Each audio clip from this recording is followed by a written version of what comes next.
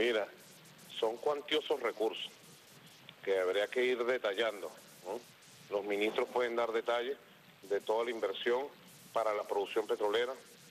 del financiamiento que hemos conseguido para el funcionamiento